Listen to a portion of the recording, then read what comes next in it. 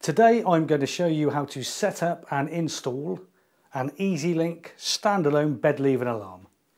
When you open your box, you will find three components.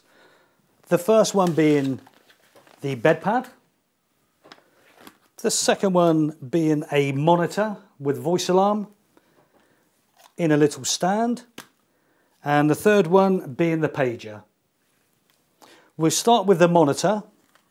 It comes in a little stand that can be strapped to the side of the bed. I will show you how to do that a bit later. So if you remove the monitor from the bracket, the stand, open up the battery compartment, you will see there's two batteries and it requires three. Now you'll always find the third one inside the Velcro.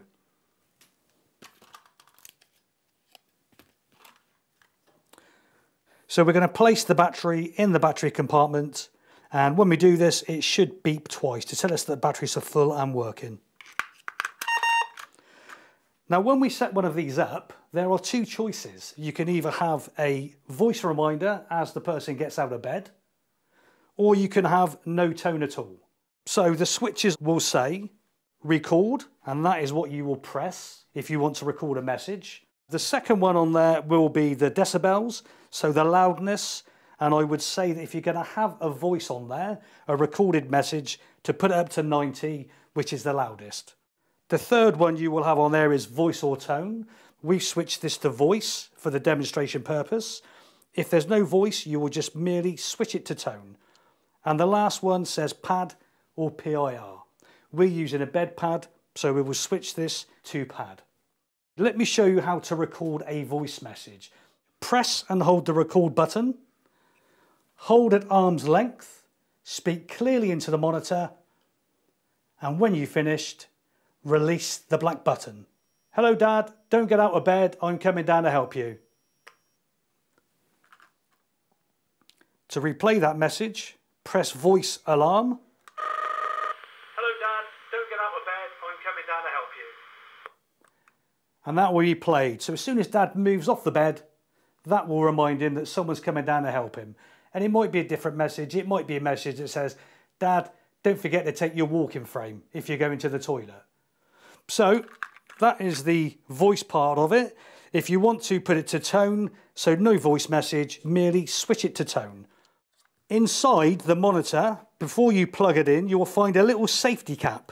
This we slide off, and inside there you will see it will say mute, off or on. So if you're having a voice recording, you would obviously leave it off. And then next to that it says delay. So do we want an instant alarm or do we want a delay on there?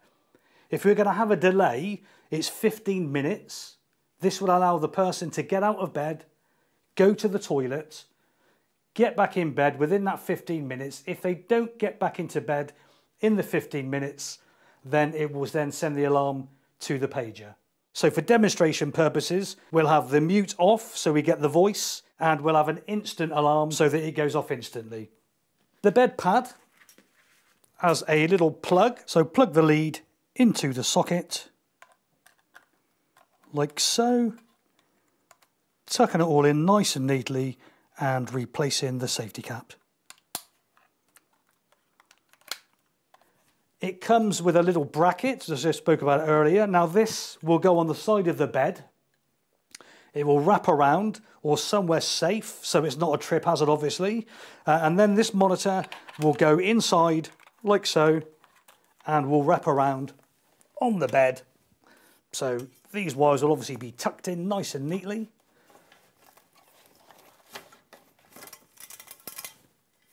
Like so. So we'll fix the monitor to the bed frame using the Velcro that's supplied. It's not always long enough, so I always bring a spare piece of Velcro with me. I carry it in my vehicle for cases just like this.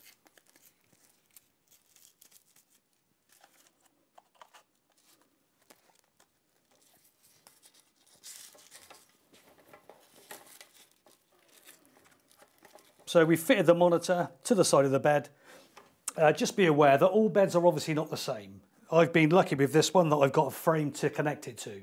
If you've got a divan bed, just find somewhere simple, place it round the corner, or if you have to, put it underneath. Right, so go back to the bed pad position. I've put it in this position, which means when they sit up and they're thinking of getting out of bed, this will send the signal straight away, or 2 seconds. So in this instance, for the demonstration, I have the pager, so I'm the carer. To test your alarm is working properly, remove your hand from the pad. The pager should go off. Turn that off. Your voice will now come over on the monitor. In a real life situation, the carer would come in and reset it. If you want to do it just to tone and no voice recording, I will show you how to change it. Slide off the protective cover. So say for instance, we wanted to take the voice off, we would then press this dip switch down, the first one, which says mute. Plug it back in. Put the protective cover back over. Open the back up where the battery compartment is. Switch the switch to tone. Then that will not make a noise inside here. That will only alert the carer by way of the pager. Okay, so we'll slide that one back in.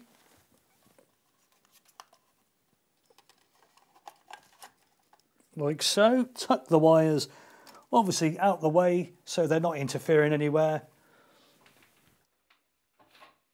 This is what will happen now.